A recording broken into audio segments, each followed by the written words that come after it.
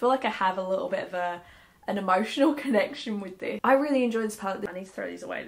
This is gorgeous. Hey guys, so welcome to part 2 of the NYX review. Today is all about eyeshadow palettes, eyeliners, anything eye related basically. I have a huge amount of products, so I'm just gonna get into this. First of all, with eyeshadow palette, I used to have the Perfect Filter palette. I don't particularly wear a lot of warm tone eyeshadows anymore, so I did give that away, but it was really nice. It did blend nicely. It wasn't super pigmented. I feel like they have better pigmented eyeshadows nowadays, but it was pretty good. It's great if you're leaning into makeup and you don't want a super expensive palette but you want a decent amount of shades. I also had the Ultimate palette, again loads of warm tones, so I gave it away, and it was very similar in a way to the Perfect Filter. The Perfect Filter had bigger pans and the Ultimate was more like compact, I guess. And lastly, from the palettes I don't have anymore, I had the Mochi palette. So the Mochi palette was like a cream palette because you could like literally press into it and it would meld to your finger. It was almost like a cushion,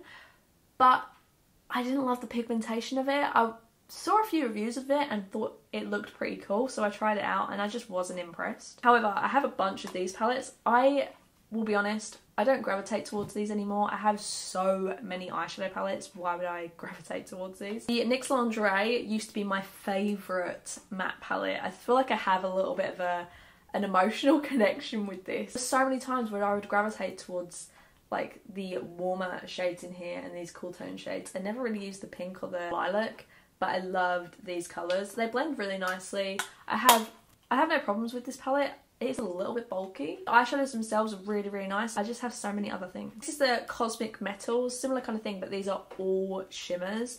I used this shade today on my inner corner, although I did end up using the face palette just to top it up. They're really pretty, really pigmented. They're nice shades. This was the highlighter palette. Do I need an all shimmer palette? No. But they are nice. So when I probably eventually declutter this, I think anyone who wants really nice shimmers would love this. However, this one I'm not decluttering. This has, again, like a piece of my soul. This is like a holiday special and it has... The only colour I don't like in this is the pink. Everything else is gorgeous. Like, it has this green in here, greeny bronze kind of shade. I love it. Also this like this matte green, this matte white to set your lid, and then like these ones to deepen. I love this. I love this as like a little holiday palette. I think this has enough mattes and everything to kind of get you by it, and I really like the shade selection except for this pink. Get rid of that pink. If you want a substantially amazing palette, you need to swear by it. This Swear By It palette I actually have all over my eyes today. I used some of the redder tones in here.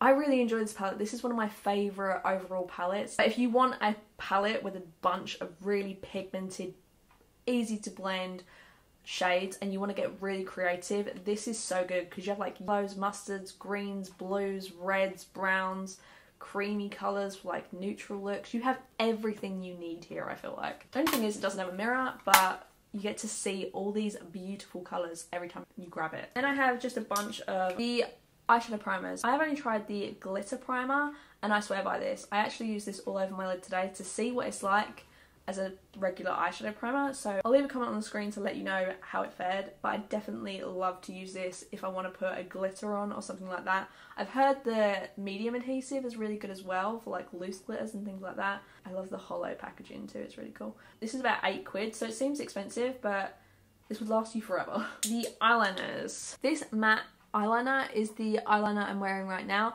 I love this matte eyeliner. I think it's fantastic. The only problem I have with it has a super bendable applicator. I don't like those bendable brushes to do eyeliner, especially if I'm going to try and do a wing. It's super affordable. It's really, really matte. It's a great alternative to the Balm Schwing. Balm Schwing doesn't have a flexible tip, which is why I prefer it. If you do want more flexibility, this is fabulous. Similar reason, I don't love these brights. I don't gravitate towards bright eyeliners, so I have no idea why I bought these. I need to throw these away. This is what happens when you have board makeup. Are the other ones exactly like that?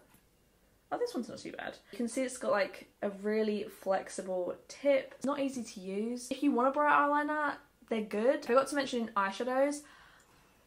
I'm so glad I have refound this. This is what is on the middle of my eyelids. That kind of cool tone mauve shade is this thing. This is gorgeous. Now I remember why I picked this up. I was like, why did I pick up that shade? That's such a random shade to buy. This is gorgeous. I love these kind of cool tone mauvey shades.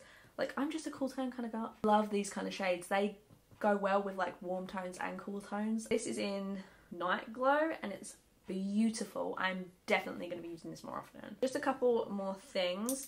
I have the Slide On, Glide On, Stay On, and definitely a Turn On. Hello. Waterproof Extreme Shine Eyeliner. So NYX have a bunch of these kind of eyeliners and I got the like bronzy one and I have put it on my waterline. But you can see how like beautiful this shade is. This is in shade, what shade is it in? Golden Bronze. It did glide on fantastically well. So I haven't tried out any other eyeliner shades. Maybe just swatch them in store, and if they're nice and creamy and pigmented when you swatch them, then I would say they're probably fine. Speaking of eyeliners, I did used to have the NYX Jolie eyeliners. I had a brown one and I used to love it. It was my go-to brown eyeliner, but it dried out. Lastly, for eyes, I have this number 17 brush and this number 10 brush. These were some of the first brushes I got, believe it or not. I like this as a crease brush because it's more fluffy and flimsy, and then this was the first ever, believe it or not, kind of flat brush that I got. I don't really use it anymore because it's a bit thick. Like, I prefer thinner kind of brushes nowadays. I have e.l.f. ones that I prefer to these. I honestly don't even grab for them, but I thought I'd just mention they are nice quality. I have no problem with that. They look nice and professional because they're like black on black. They're fine. To be honest, they're probably a little expensive. So that is everything for the eyes. Please leave this video a like if you enjoyed it and subscribe if you feel like it. I really appreciate it. I will have part 3 very soon for the lips. Just so you guys know, I'm trying to post every Tuesday and every Saturday.